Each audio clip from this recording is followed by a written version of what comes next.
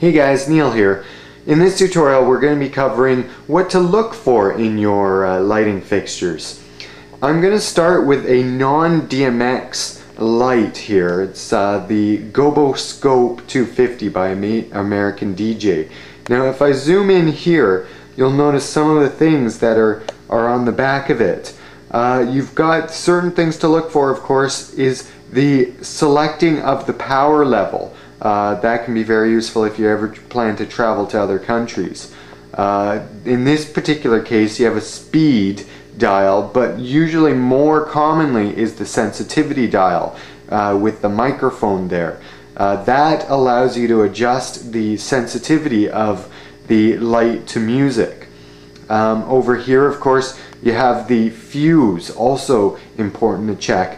Another common thing to verify is that whether or not the fixture has a IEC plug or if it's actually connected built in. Sometimes people prefer having plugs that connect to it, and others prefer it having a solid connection that just won't come apart. On contrast, this is the Kinta, the Chauvet Kinta. On it, it is a DMX controllable light as well as master slave. You'll see right here, these are the connections for the DMX and master slave configuration. Next to it, you have the remote control option. Now this is useful if you're using master slave or using it the unit as standalone. However, when you move to DMX, those remote control connectors become less convenient. Of course, there's the sound microphone, and of course the IEC connector along with the fuse underneath. When you're interested in DMX control, another important question to ask is what kind of control do you have with the DMX programmability? You'll want to check how many channels it has, but also remember that the increased number of channels doesn't necessarily mean that it has more control over the light. Sometimes it can actually be more frustrating having more channels. But you want to check, for instance, things like, does it dim or does it not have a dimmer? Does it strobe? Is the strobe unique from the dimmer, or is the dimmer and strobe on the same channel? Those kinds of things indicate whether or not you have a lot or a little control over the DMX. What kinds of patterns do you have over it? All those kinds of questions are important when you're looking for a light with lots of control. Over here we've got a dimmer pack just to show another fixture and what can be on the back.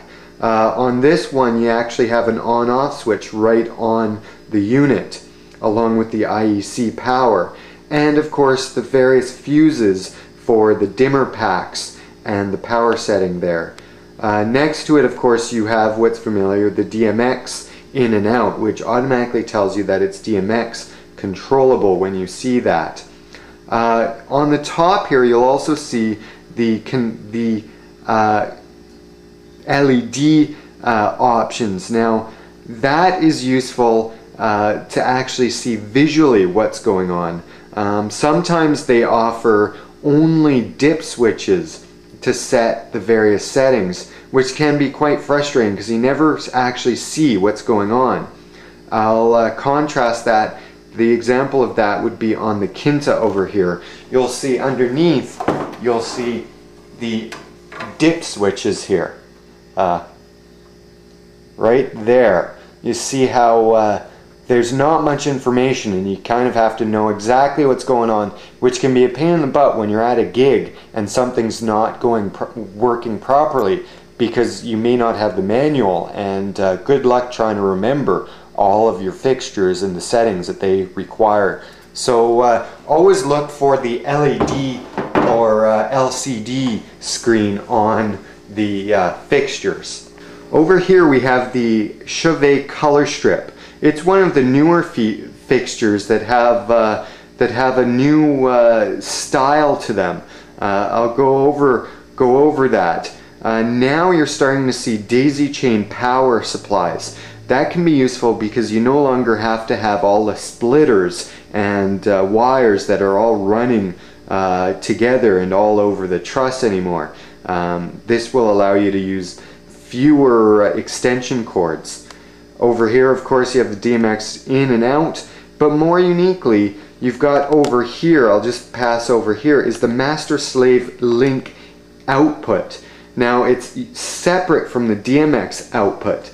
What this allows you to do is actually connect DMX in and out through this fixture, as well as have this master-slaved to other units. And the unique part of that is that now the programs are actually able to not only mimic one another, these fixtures don't only mimic, but they also create a chase effect where it starts on one fixture and moves on to the next. So that can be a very useful thing that will probably become more common in fixtures to come. So definitely think about that when you're looking for lights. I've just focused here on its LCD screen. It, of course, as you can see, is very simple to work. And again, I just stress that the LCD is a very cool feature to have. Of course, this also has an external controller there and the mic sensitivity knob. The external controller is less important when you're intending to use it with DMX, but it can be very useful and very simple when you're just using it standalone or in master-slave. So what I've done now is I've connected the power to the two Chevet color strips. However, they're not master-slave synced together. This would be what you would get if you did not buy a master-slave capable unit. You can see they're impressive, but they're just not in sync, and it creates a completely different effect from one to the other. In contrast to the units being unlinked together from master-slave, this is now a master-slave linked Chevet color strip. So as you can see, both fixtures are matched perfectly with one another. It creates an entirely different effect. The way I do it is simply by connecting a DMX or a mic cable to each one from daisy chaining them together. And they automatically recognize that they're in the master-slave orientation, with one being the master and the other being the slave. So in this case, this one over here is the master, and it will be listening to the music, while this one over here just reacts to what this one tells it to do. So this one is just simply acting as a slave now, repeating everything that this one does.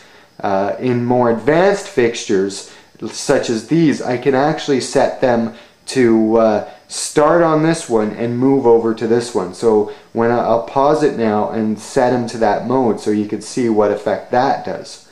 So I've now set these to know that there are two fixtures, and they are now working together, which is unique, unlike most other DMX capable or master-slave capable units. You can see it's starting over on this side and responding over there. Here we see the color strips responding to music in the master-slave orientation. While you're watching, I'll also take a moment to talk about the brightness versus power consumption. Different bulb types, halogen, discharge, LED, use different amounts of power to create different amounts of brightness. Halogen is the cheapest, but it's one of the most inefficient uses of power. Whereas you get discharge, which are used in the more high-end scanners and moving heads. They're very efficient, but they also take a lot of power as well. They're designed for much brighter use of lighting. When you get into LEDs, they're probably the most efficient use per lux or per measure of brightness. These, of course, are LED, and they'll create roughly about 300 watts of light in terms of halogen. So those are kinds of considerations that you need to make as well when you're looking at lights. Never forget to check the brightness and power consumption to see if it's something that you'd want or if you'd want something brighter or more power efficient.